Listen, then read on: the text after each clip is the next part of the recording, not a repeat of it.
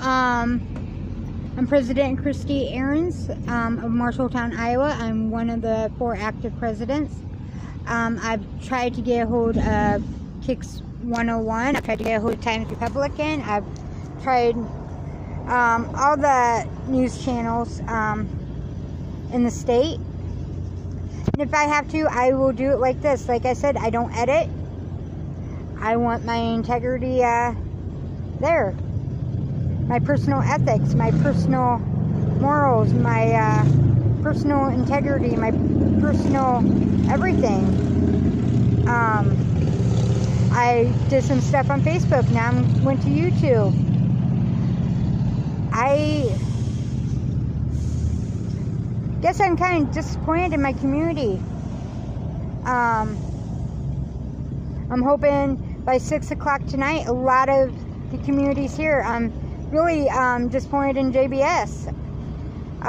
They were supposed to be shut down today so that the employees could be here. They were supposed to hand out meat for the community. They know this.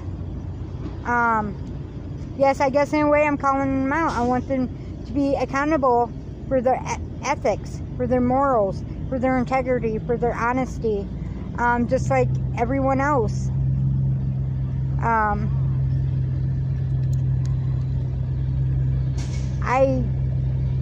This is where I'm living.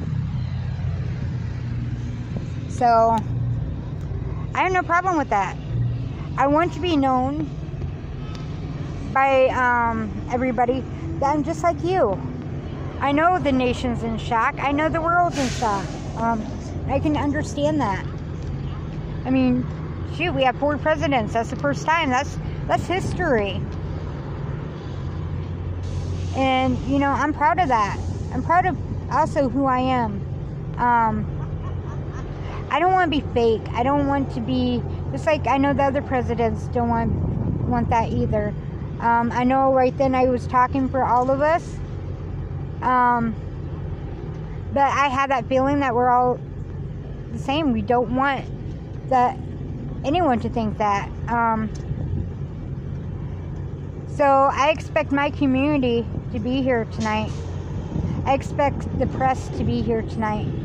We're going to be starting to walk around 8 o'clock tonight from JBS parking lot. You can park in the street. Those that can't, are not able to walk, can meet us at the Iowa Vets Home. I want to contribute your honor to the fallen vets, to the vets out there. I went and visited them the other day. I think people that I've told that I am President Christy Ahrens, one of the active 4, were probably just in shock and really thought I was crazy. Truth is, I'm not. Just because I have post-traumatic stress doesn't mean that I'm crazy. And I have talked about my past. Yes, I'm a ex-addict. I have no shame in that. I have been abused. I'm no shame in that. I'm not going to let my past define my future.